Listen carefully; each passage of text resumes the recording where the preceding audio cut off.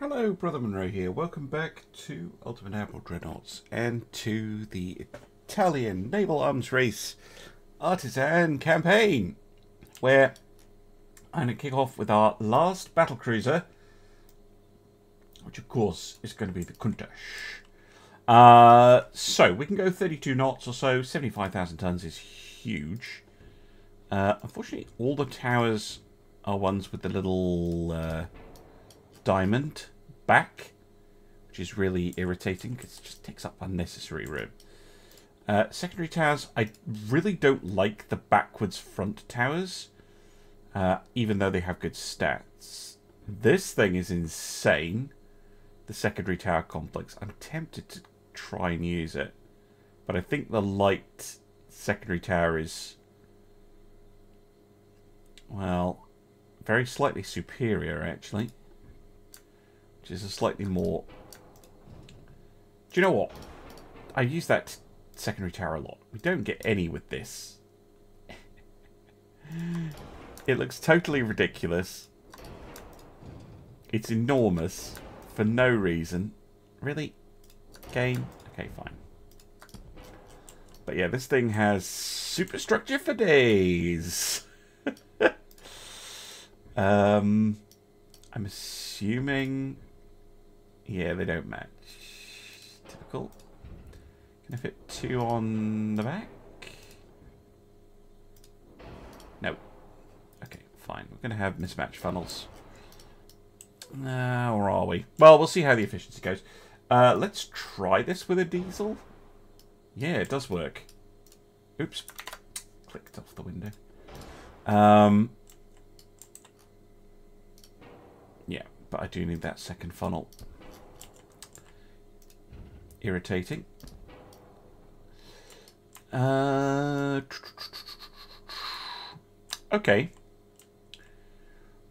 Cool.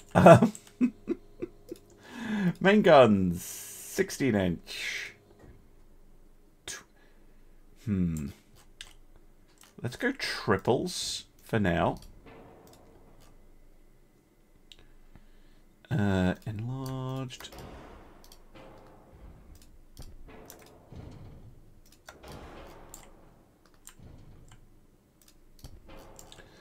Something like that. And then let's go secondary 4-inch. Can probably get quite a few of these in.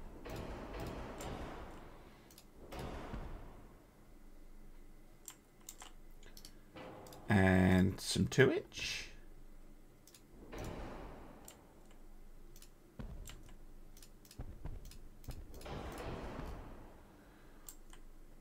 Yeah, we can get some 2-inch guns in. Are you expecting aircraft, sir? That is a weird looking ship. It just looks like they threw a bunch of stuff together. Calibers are all fine. Right, let's go standard for now. Double diesel. KCNA. Stick with a double bottom hull. We might be able to get a triple bottom as a nice to have upgrade. But yeah, the weight adds up so fast when you put these on. Standard ratio of shells, RPC 38, composition B, super heavy shells, autoloaders, electro-hydro turrets, a radar, an RDF, and a rangefinder. Wow, that's also expensive. 4.4 billion, Jesus. And yeah, the armor is garbage. Okay, so we're looking at an armor quality of 107. Ugh.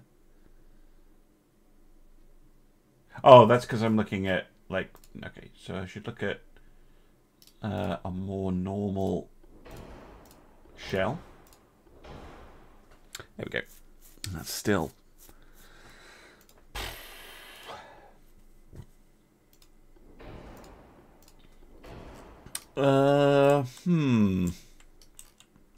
Yeah, armoring this is going to be against its own guns is basically impossible. Starboard weight offset.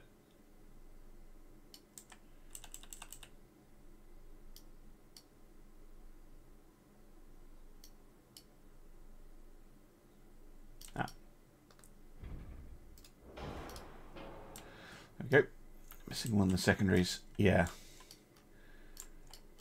Okay, so let's say we went 16 with a 6-inch deck.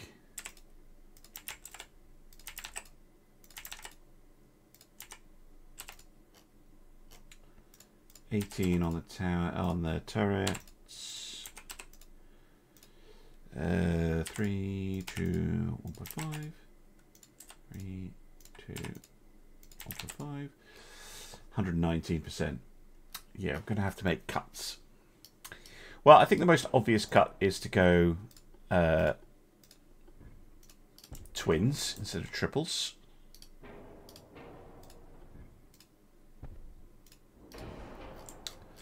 That saves us a fair bit. The other obvious cut is this ridiculous tower. Because it's so big, it's making the citadel massive. So I know it's cool. Ah, that one's not that much shorter, actually. Which is kind of worrying. But it'll have to do... Although... would let us go 8 gun. See, I really like to look at that. But still, 13% overweight. We're not going to get too much back for chopping the range back. In fact, almost nothing. Is there a smaller still secondary tower? Yeah, this one. Also means I can't use this. There's no second funnel if I do that.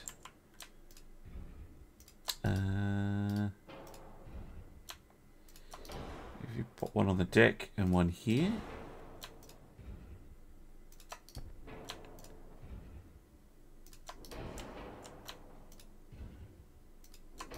See, now we're down to 5%. Okay, what happens if I did go... let's say got rid of that funnel. Nah, no. Diesel's a lighter. 5%. See, now I'm thinking get rid of the 4-inch completely. Just go with 2-inch. Seeing as we've lost so many of the 4-inch from that change. I just wish there was a different front tower for this hull.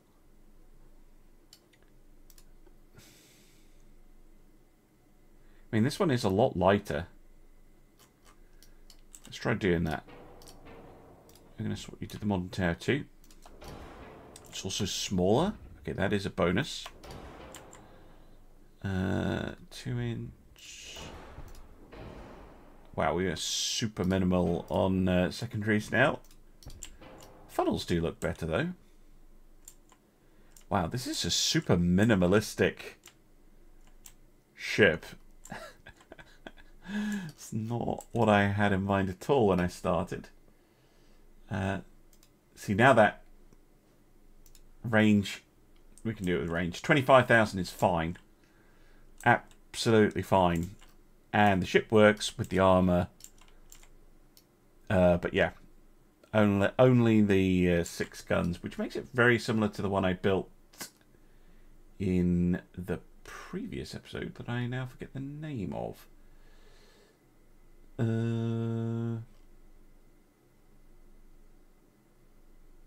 Where is it? I'm blind. I can never see anything in this list. I actually don't know. The Senza, wasn't it? Anyway, I'll figure that one out in a second. Right, I'm going to save this and head back to the build screen, I think. Hi. Welcome back. The Essenza is not in the list. Now, I did have a crash when I was recording the episode in which I designed it, and I think if it must have been on the same turn, and it's deleted the design. So I'm just going to go recreate the design off camera as best I can, and yeah, and then I'll get that back under construction. Okay, that minor issue fixed. Yeah, the Essenza is going to be finished before the Countess, so that's fine. But they're very similar ships. Same speed, same armor, same guns, pretty much. So yeah, good. The next thing to do is to start on the refits. Now, again, I think in fact, I know I recorded me starting the refit process of one of the ships. I can't remember which one it is. I'm gonna have to check the video. But wait, do I have my rebuilding? Has it just completely destroyed all of that? Because I rebuilt the Fretensis as well in the last episode. Is that not there?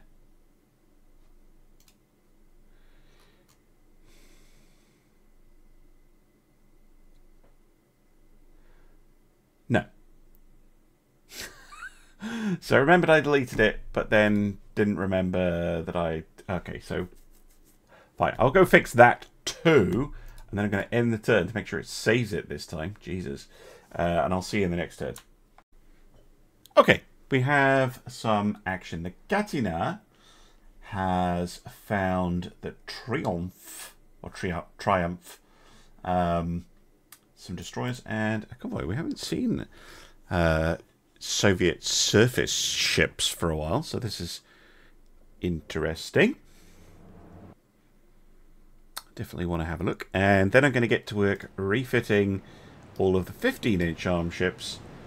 Sorry, the 16-inch arm ships that have never, ever had 15-inch guns to try and get the Mark IIIs and radar and the improved crew, all that good stuff. Right, let's have a look at you. What are you bringing? Ooh, interesting. AQ blank bar bit XY 9.2s. Churchill's favourite caliber, I think that was.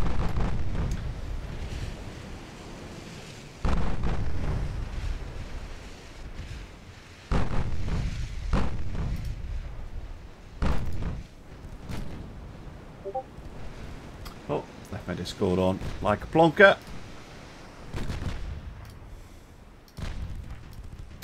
Sorry about that.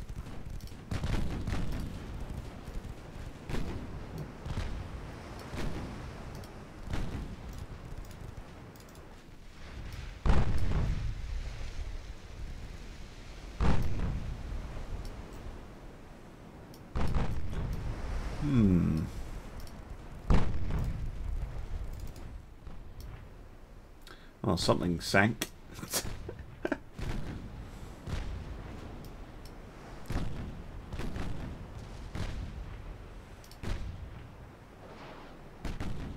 One torpedo away.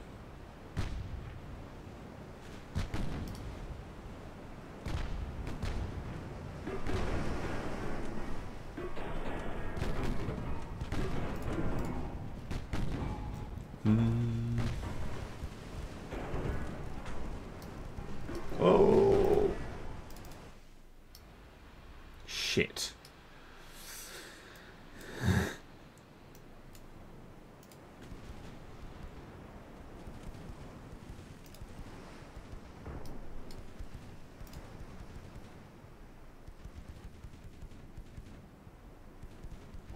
Oh, lucky. Oh, there's more of them! Still. Thankfully the anti-torp kicked in there.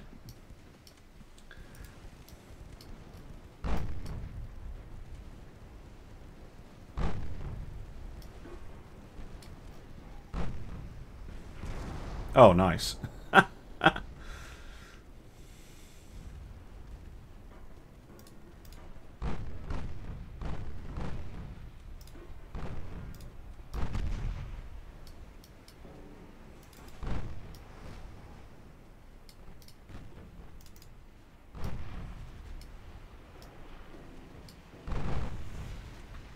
It'd be nice if the secondaries would actually, yeah, there you go, do their job. Ah, we sank the other destroyer. Very nice.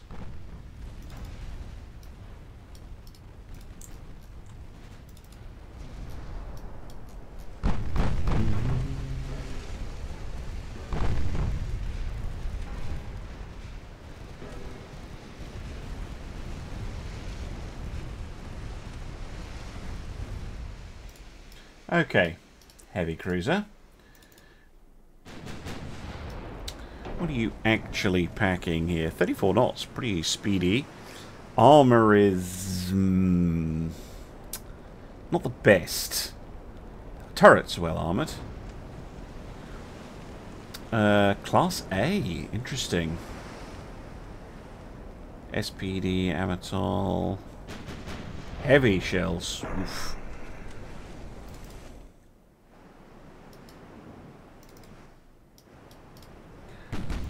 Well, we can try and take her out.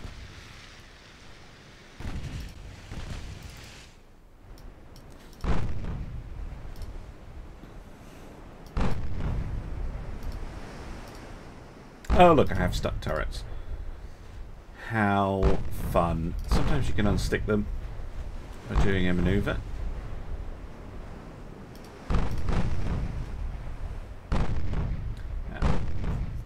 One of them is stuck. I can deal with one of them being stuck. Does this thing have torpedoes? No. Interesting. Now, of course, get a target lock. There we go. Fixed. It's hanging a sharp turn.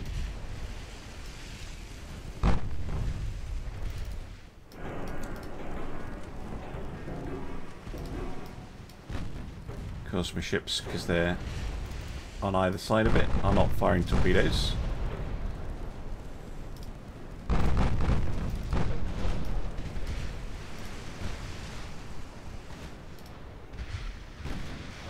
Oh, there we go.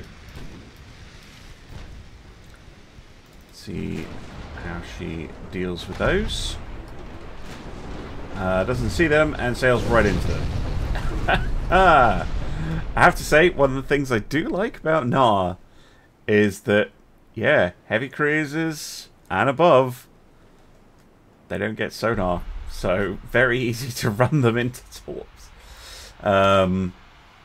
Cool. Well, that was a success. Okay, the next job is to refit all of the 15-inch battleships and battle cruisers, apart from the Germania. So I'm going to do that as a time lapse, basically. I know that some people like to watch it in full, but it's mostly just going to be me clicking. Yeah, I might have to rearrange some of the armaments to get the 16-inch guns to work, but I'll try my best.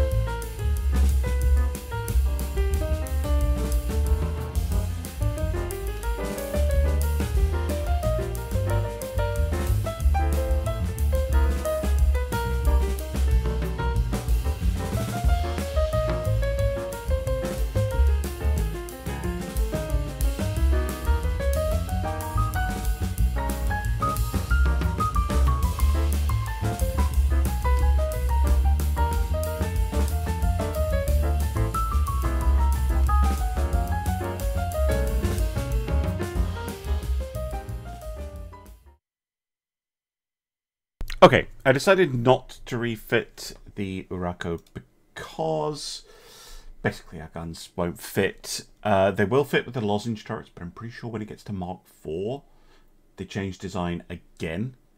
So she's gonna not get a refit right now. Once I have the Mark IV guns, I'll be able to work out what I need to refit her to, basically. I don't even know if I did get different towers for it, but she might be one of those ships that, it's a shame because she's a really cool looking ship, might just get retired, unfortunately. Anyway, that means that a lot of the fleet is now either refitting or building, etc. But we do have ships still available. Germania should be ready in about 3 months. With her rebuild.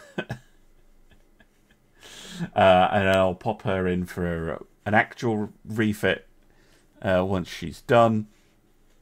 But yeah, it means that our battle fleet is not really available, but then again, there's not really too much for them to be doing at the moment, apart from, as I said, maybe in trying to invade Persia. But we're going to need all the ships in tip-top condition to be able to do that. At any rate, I hope you enjoyed this slightly different episode. A lot of building, a lot of refit time-lapse. Not much action, but maybe that's your thing. And if it is, let me know in the comments. Otherwise, I will see you again soon for some more Ultimate Admiral Dreadnoughts. Bye for now.